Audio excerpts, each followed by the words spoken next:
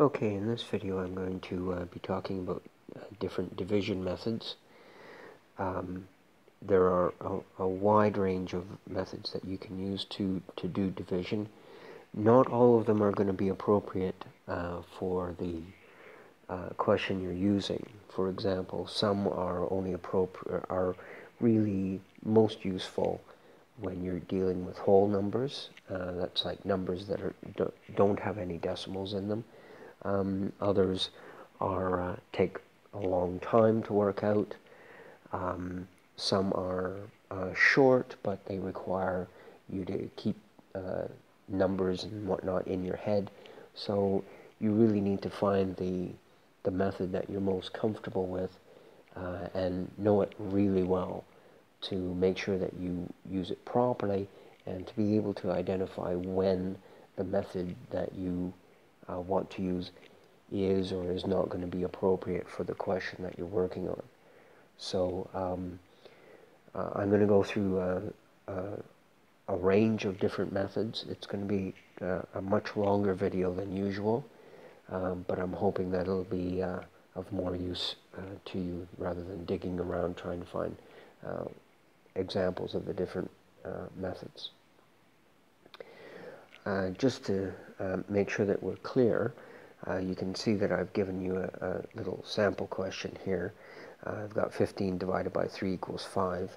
The 15 here is called the dividend. The 3 is the divisor, and the answer is the quotient. So whatever you have that you are putting into groups, okay, like I have 15 M&Ms, the number 15 is the dividend. When I want to put those 15 M&Ms into groups of 3, then the 3 is referred to as the divisor, and the answer, how many groups of 3 I'm going to have, is going to be the quotient. Okay? So we need to make sure that we are clear on those 3 vocabulary terms. Okay. Now, these are the division methods that I'm going to be explaining in this video. There's the standard method, the short method, box method, the expanded notation method, the chunking method using a number line, skip counting, and repeated subtraction. Again, not all of these are going to be useful for you in all types of questions. So you have to pick the method that you are most comfortable with. And it's always good to know more than one method. If you can be very good at 2 or 3 different methods, that will be much better than knowing just one really well. Okay, so we'll get started with the standard method, and good luck. Okay, so this is the standard method. We're going to, the first question is going to be exactly the same one as what I showed you in the first slide. We have 15 M&Ms, which is, again is the dividend, being made into 3 groups. How many are in each group? Okay, the 3 is the divisor, and the answer will be the quotient. Okay, so there are various ways to start, but one of the common ways is to say how many times does 3 go into 1? It doesn't go into 1 at all, so you write a 0. Now, if you're very good at this method, then you will not write the 0, but when you're just starting out, it helps to write the 0 just as a placeholder so that you know that your answer, or sorry, that your quotient needs to be in the units column. Okay? So now we say, because there's no sets of 3 in 1, we say how many sets of 3 are there in 15. So now we're looking at both digits together. And if you know your times tables, which by now you should, you would know that there are 5 sets of 3 in 15. You write 15 here and subtract, leaves you with 0. Okay, So that means that 15 divided by 3 equals 5. And because there's a 0 here, there are no remainders. Okay? Alright, let's go on to a slightly harder one. We have 128, which is our dividend, and 4 is our divisor. Okay, and again, our quotient will be written up here. Now, I didn't mention it over here, but I wrote it.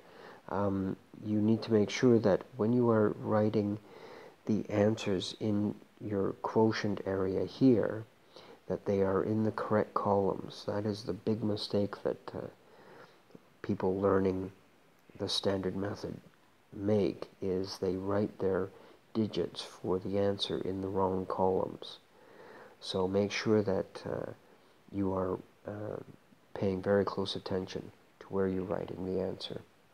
Okay, so again, we look at the 4, and we say, right, does 4 go into 1?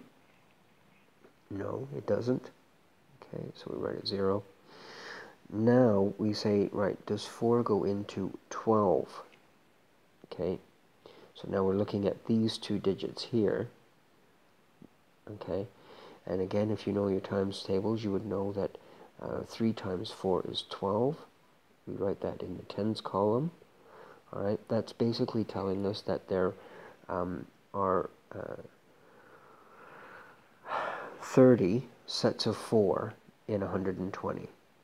Okay, but there's more than 120, it's 128, so now we look at all 3 digits. Now we're looking at 128, okay, and how many sets of 4 are there in 8? Okay, so I'm getting ahead of myself a little bit here.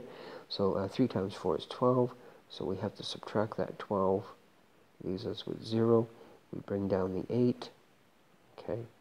How many times does 4 go into 8? It goes twice. Okay. That leaves us with 0. So that means that our quotient is 32. That means that 128 divided by 4 equals 32 with no remainders. Okay? It's important to remember that you have to start by going and taking the 4, looking at the 1, the first digit, and then putting how many sets of 4 go into that first digit. Then how many sets of 4 go into the first 2 digits. Then how many sets of 4 go into the last digit. Okay? Alright, that's the standard method. And now we are going to go on to the short method. Okay, in this method, it's much less writing than the long method. However, you do have to still be careful what you're doing and make sure that you're double checking. Okay, in the short method, you basically do exactly the same thing as the long method, but you do less writing. So basically you say, how many times does 5 go into 2? It doesn't go. So what you do now is you write 2 here. Now how many times does 5 go into 25? Well, if you know your times tables, you would say that 5 goes into 25 5 times. Okay? So now we say, how many times does 5 go into 6? And that is 1. Okay? But now there's 1 left over. And how many times does 5 go into 15? That would be 3 times. So our answer is 513. Now, just to check that out, if you're not sure if that's right, you can just do some column multiplication and multiply it out, and we should get this number here. So 5 times 3 is 15. 5 times 10 is 50. Add 10 is 60. And 5 times 5 is 25. 2,565. Okay, so that works out, and that is the short method. Okay, in the box method, as you can see, you draw a rectangle, and you separate the rectangle into the hundreds, tens, units, or the thousands, hundreds, tens, units, whatever number you have here. In this case, we're going to be looking at 873 divided by 5. So I have partitioned the 873 into 870 and 3, and we're dividing it by 5, so 5 is over here. Now in this method, you essentially ask yourself, how many sets of 100, how many sets of 5 will go into 800, and then how many into 70 and into 3. And if there is any leftovers from each of these columns, they get carried into the next box. So let's just see how that works. Okay, so I'm saying, how many times does 5 go into 800? Well, I know I could get at least 100. That would give me 500. Okay, so I write the 100 up here, and that 100 times 5 is going to give me 500. Okay, and you subtract that. Okay, so 800 subtract 500 gives me 300. Okay, now the 300 gets carried over to this column here. Okay, so I write 370. Now I ask myself, how many sets of 5 go into 370? Okay.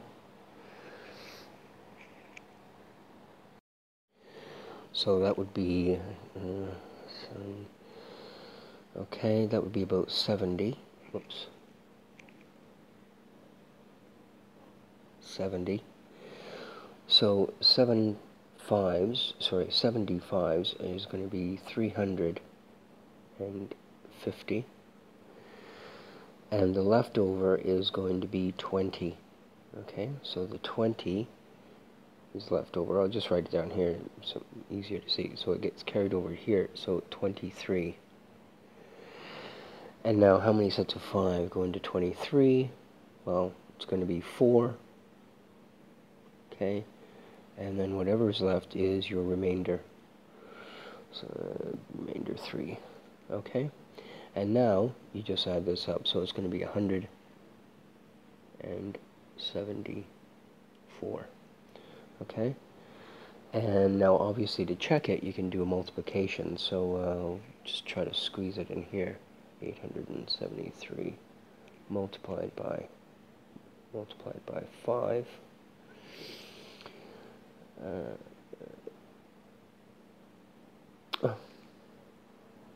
Okay, it helps if you use the right numbers. Okay, it should be 174 multiplied by 5. Let's try that again. Okay, so 5 4 is 20. 7.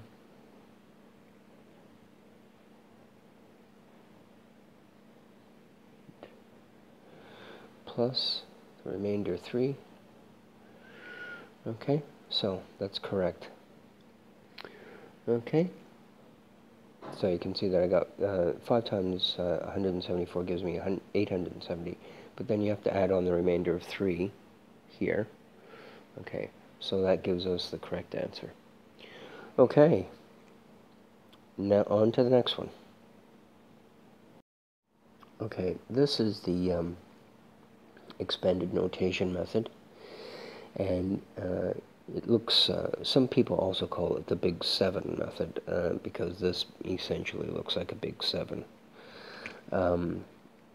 However you call it, the process is somewhat similar to other processes where they partition. Okay, in this case you're saying how many sets of 5 go into 800, and you would write that here, 5 times 100. Okay, 5 times 100 gives me 500. Okay, and 500. Okay, and then you subtract, leaves you with 373.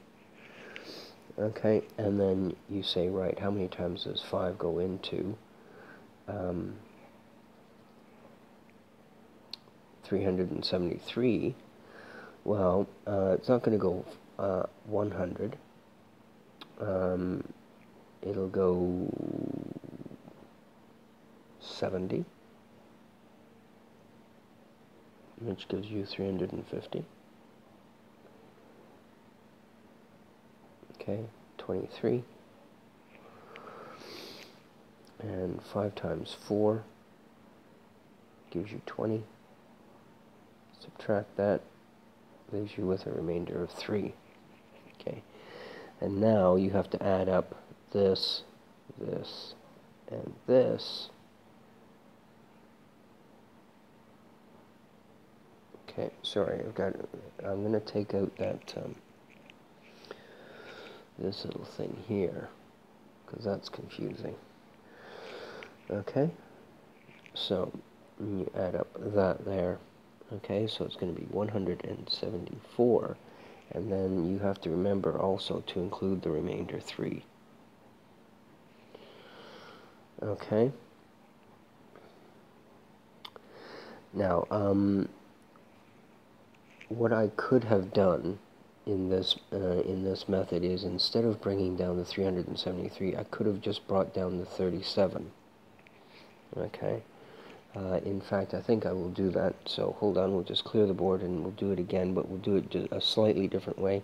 Both ways are fine, but I just feel like I'll explain both ways just to make sure you understand. Okay, so this is the another way of doing the expanded notation method. Again, 873 divided by 5.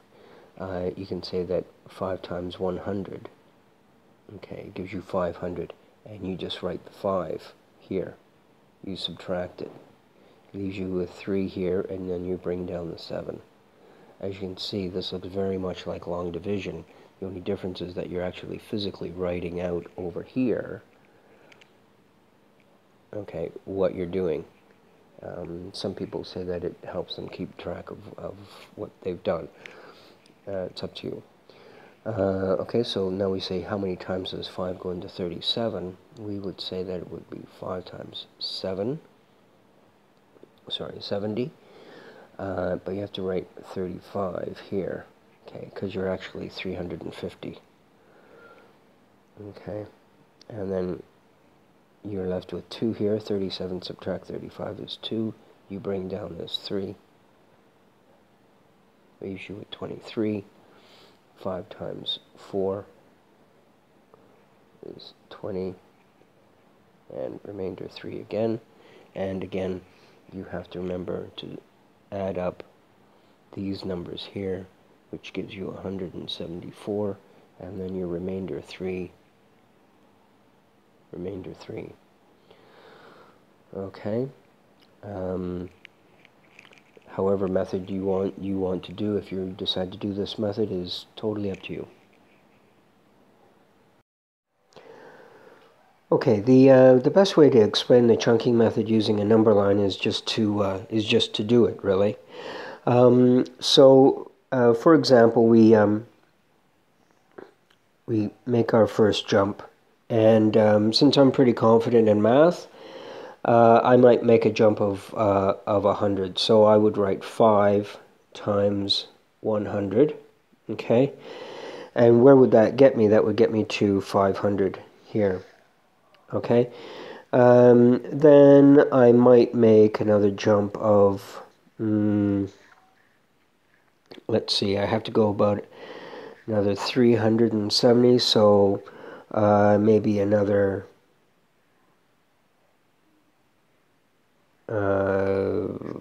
70, okay.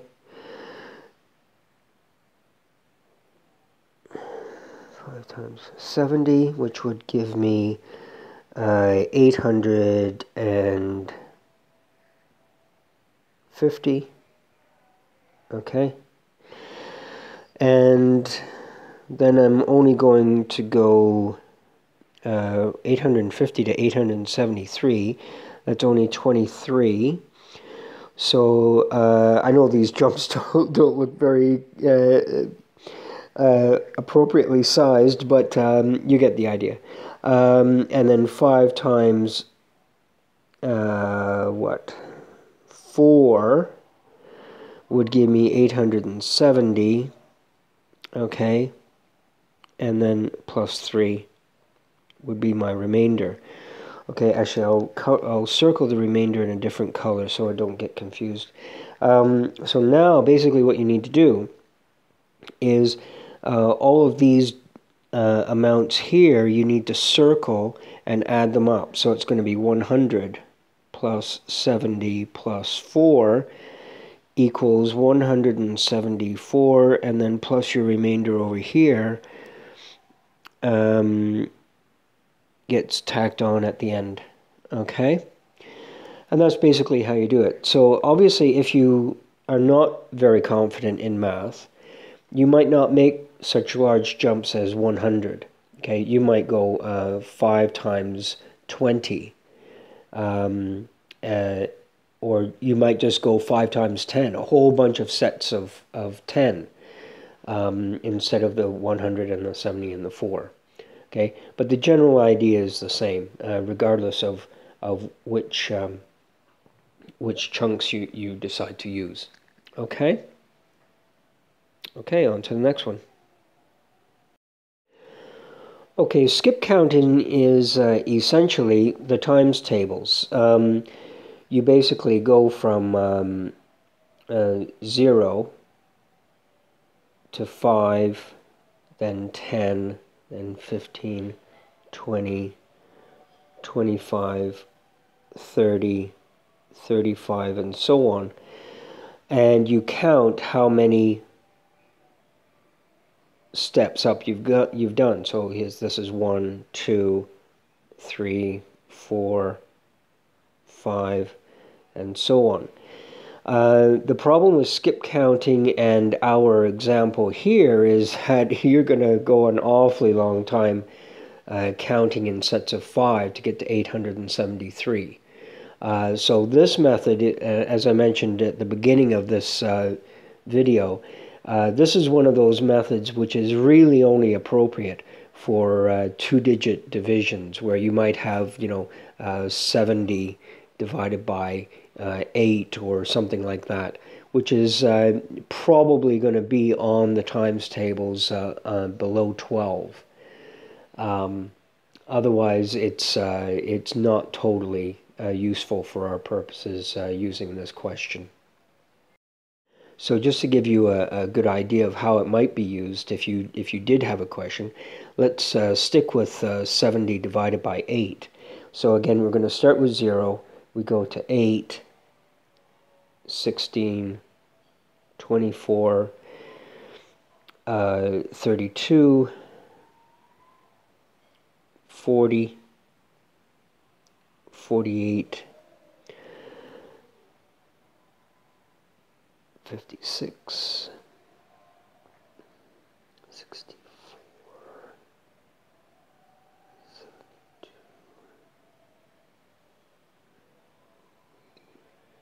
Okay.